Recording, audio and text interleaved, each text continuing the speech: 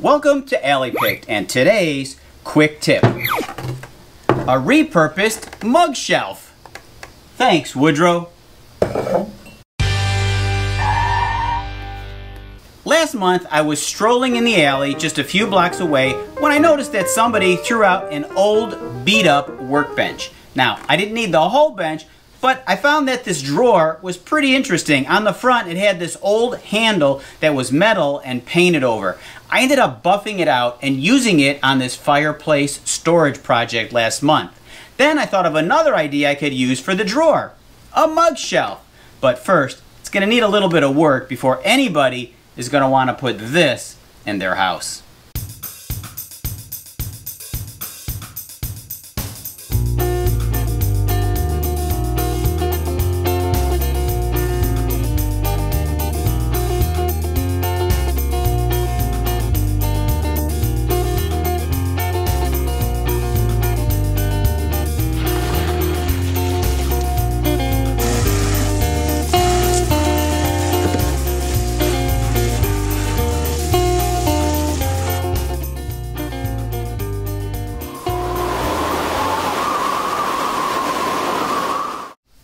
This is one of those rare times when water-based polyurethane is a better choice than oil-based.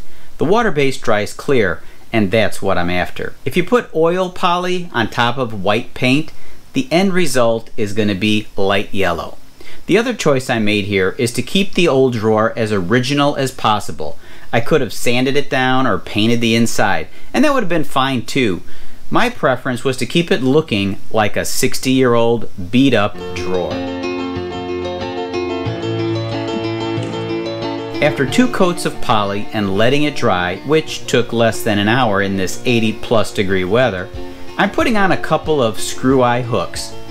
For the picture hanger wire, I'm folding it in half, then folding it in half again. These 4 strands will be strong enough to hold even if this shelf is filled with mugs.